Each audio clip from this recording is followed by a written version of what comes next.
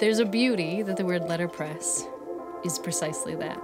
It's pressing letters into paper, but on a bigger picture, it's so much more.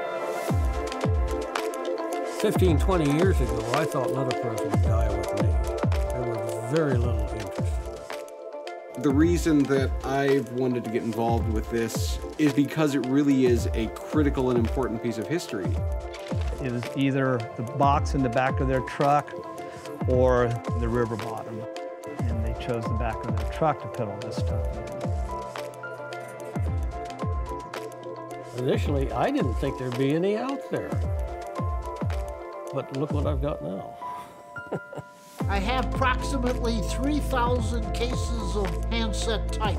But when I kick the bucket, there's going to be a glut of letterpress printing equipment on the market. I'm just kind of soaking it all in as quickly as possible, especially from the older generation who there's so very little time with them. It's a whole lot easier to get the best answer face-to-face from someone who has this knowledge. Whether I have the knowledge or not, I make stuff up. It was so different than sitting behind my computer, which is where I learned graphic design. I had no idea that you would gain all these friends with it. Best friends, in many instances.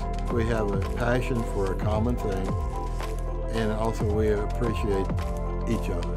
Time has made us call ourselves designers, but we're printers at the end of the day. We started out. It's a little noisy, sorry.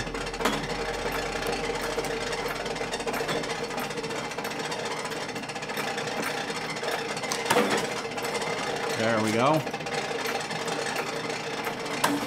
I don't like to get too close.